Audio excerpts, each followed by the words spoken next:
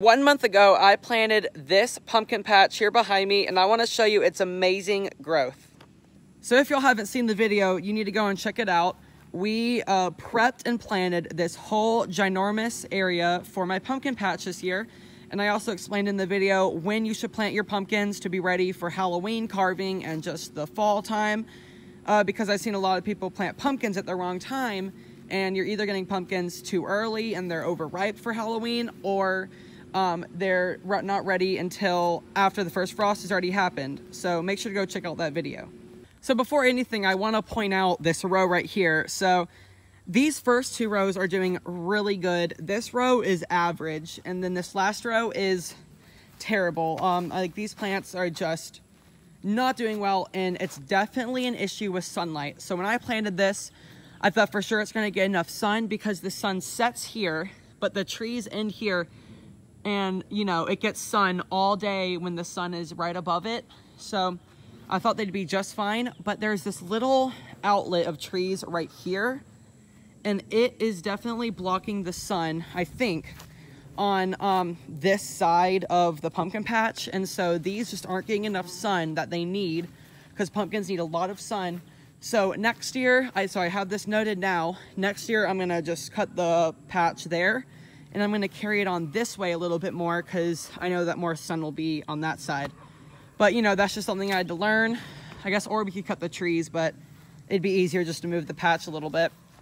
But what is doing really well in here is growing amazing. Let me show y'all in here. You know, we are getting squash bug eggs, and I just have to come out here and squish them like this. But I'm not seeing any vine borer damage in here like I'm experiencing in the garden right now, which I will show y'all that in a second after we do this. But the vine borers are terrible this year, and they're just not, they haven't found this patch yet, which I'm really thankful for, because they are the worst. But we're getting a lot of flowers, and you know, this is a female because we know that has a little pumpkin on it. And then let me see if I can find you a male flower here. It's not open, but this would be, nope. Yeah, this would be a male flower because there's no fruit under it. So that's what pollinates the female flowers. If they get pollinated, they'll start growing a pumpkin. So we're not seeing any pumpkins developed yet, but I'm seeing a lot of these flowers, so it's not going to be before too long. And you know that this row here was planted a couple weeks before this, because these have a longer maturity time.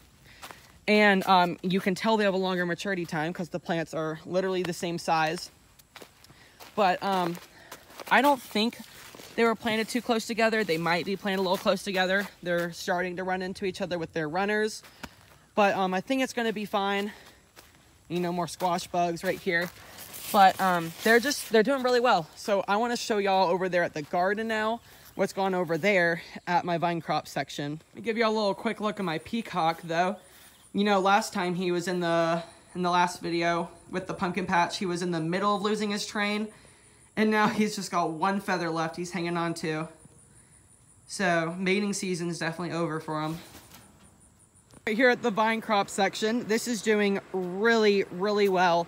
This is all of my cantaloupe, and then over there watermelon, and I have been getting so much cantaloupe, you have no idea. It is my favorite thing to eat out of the garden. But if you remember in the video where we planted the pumpkin patch, I added a couple pumpkin plants in here where there were some empty spaces, and they're not doing well. So here's one right here, and it's you know, it's got some problems. And then over here, these were where my Atlantic giant pumpkins were, and I was getting fruit development on it, and I even showed y'all. I was so excited about it, but they all got killed by vine borers. And you know, with vine borers, here's one I haven't cleaned up yet. You don't know they're there until they're dead. So they're looking perfectly fine. Then one day you'll come out here, the plant will be completely wilted, and by that point the borers already gotten to the plant, and you've lost your pumpkin plant. So I was really, really upset about that. But this was a birdhouse gourd that I tucked in here that was growing in the yard, and I moved it here, and it's going, and I've never had a problem with vine borers on the birdhouse gourd. So that one is gonna be fine. But over here, I forgot which pumpkin variety this was that I planted here. I'm gonna pop it up on the screen.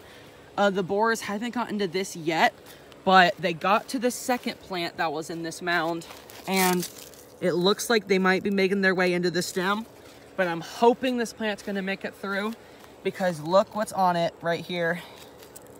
There's a big old pumpkin on that thing, and that's super exciting. Well, there's some squash bugs mating, that's not good. But yeah, I hope that this plant pulls through so that thing can mature. But yeah, this was really upsetting that I lost all my pumpkins here. And I'm just gonna pop in some cucumber seeds in here to get a crop of those before our frost. But I just don't know what to do with these vine borers. If y'all have any suggestions of how you handle your pumpkins and squash and zucchini from these vine borers, like I can deal with the squash bugs, but it's the vine borers that's the problem. So if y'all know any ways that you can prevent them from your plants, please let me know. No, I just said that I will probably replant cucumbers in these empty spots where my pumpkins were killed, but I just changed my mind, and I'm actually going to fill it in with some more pumpkin plants here, and I can just plant some cucumbers elsewhere in the garden. I have plenty of room. But I have 85 days until my first frost date. Our average frost date is Halloween, October 31st. So I got my pumpkins that have the least maturity time. And I have two varieties here. One is just a jack-o'-lantern pumpkin called Rival. And another one is a grizzly bear pumpkin, which is like a pumpkin that is full of those warts on it, which are really cool. Both of these are 90 days. So it's 5 days after our first frost date. But I'm going to hope that these can mature in time and we can get a little bit of a harvest on it. But even if we don't, it's good to try elsewhere, or else there'd just be empty space in here wasted. So I'm going to add in a couple of these in here and hope that the vine borers don't get to them.